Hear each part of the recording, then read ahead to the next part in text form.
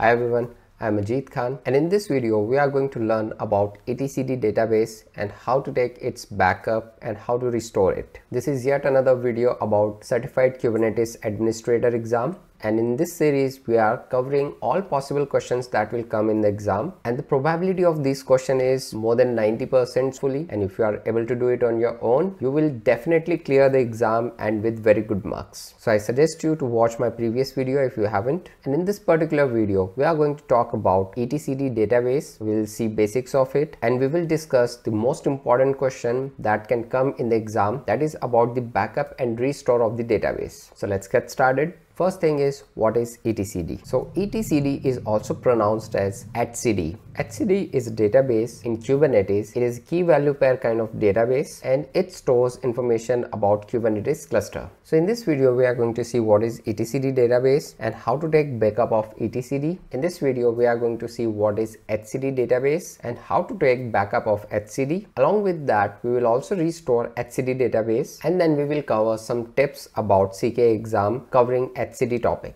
So etcd is a reliable key value store. It is simple, secure and fast. etcd database store information in key value format. etcd port listens on 2379 port by default. You can change it, but this is the default port, and you should remember this port number in the exam because sometimes there could be a question in which etcd is not working, or it's listening on some other port, so you might need to fix the port number. When you run kubectl command, the kubectl command gets the response from etcd database. etcd database stores information about the cluster, nodes, pods, config, secrets, accounts, roles or role bindings, etc. So this is the basic of etcd. Now we are going to see how to take backup of etcd database and restore it.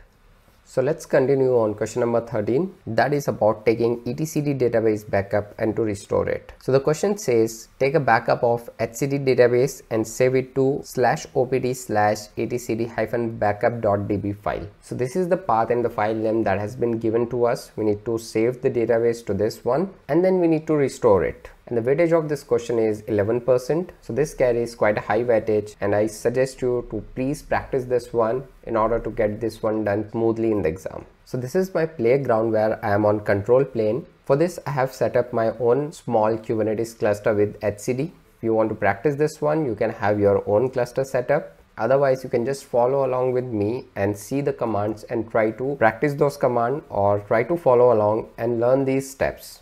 So let us go to documentation, that is kubectl cheat sheet, and here we will complete the auto completion first. So I'm just running these commands from cheat sheet, and we are making alias of kubectl, and let us see if it works. K get n, it is showing us namespaces, so it works. Now we need to take the backup of etcd cluster and store it in /opt.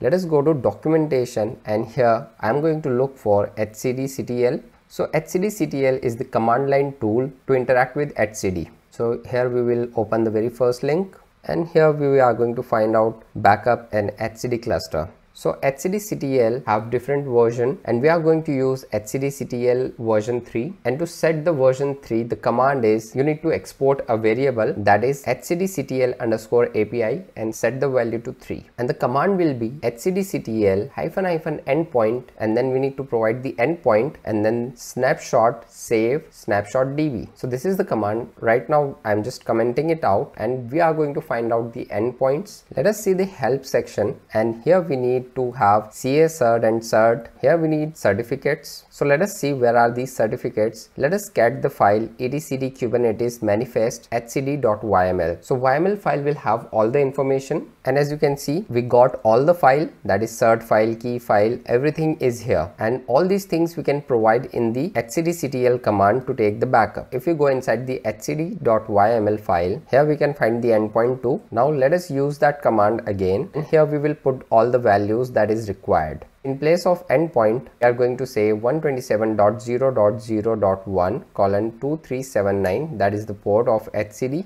And then instead of snapshot.db, we need to provide /opt/etcd-backup.db. Now we need to provide EACert file which is present here. I'm just gonna copy this and put it here. Then another option we need to provide is cert file. We have cert file here. Let's copy this. And next thing we need to provide the key. The key file is this one. So copy this one and then hit enter. And as you can see, backup is saved in /opt/etcd-backup.db. This is the file. So this is how you can take the backup of etcd database. So now we have taken the backup. It's time to restore it. Now we are going to restore it in a different directory. Then we are going to change the etcd config. The command used will be etcd-data-data-dir/var/lib/etcd-backup, because this is the directory where we will be putting the db file that we are restoring.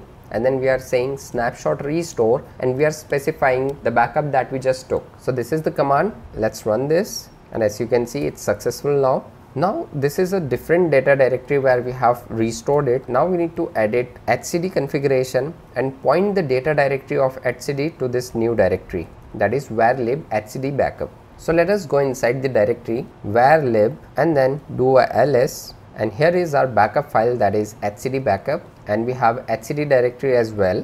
Let us go inside /etc/kubernetes manifest, and here we need to edit the file etcd.yml. Let's edit etcd.yml file, and here look for the data directory path. Let us go down, and here as you can see, we have the host path set to var-lib etcd. We need to change this to etcd-backup because we have restored it to that directory. So this is what we are going to put. Let us save this file, and as soon as we save, it's gonna apply this.